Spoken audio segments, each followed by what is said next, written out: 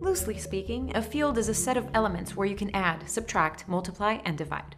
Oh, and everything is commutative. Some examples of fields are the rational numbers, fractions, the real numbers, decimals, and the complex numbers.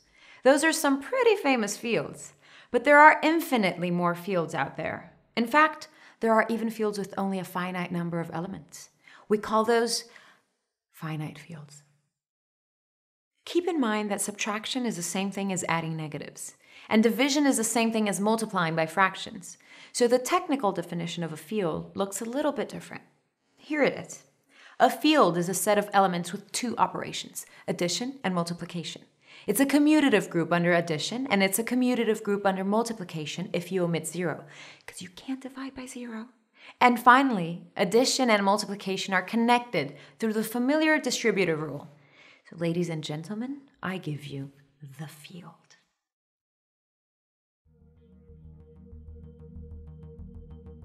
I'd like to share with you an example of a field that's different than the numbers you learn about in arithmetic. Consider the collection of polynomials with real number coefficients. These form a ring. You can freely add, subtract, and multiply these polynomials. But division is a problem.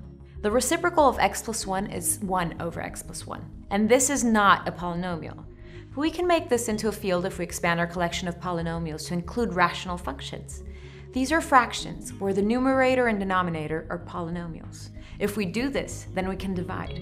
And everything is commutative, so we have a field, the field of rational functions.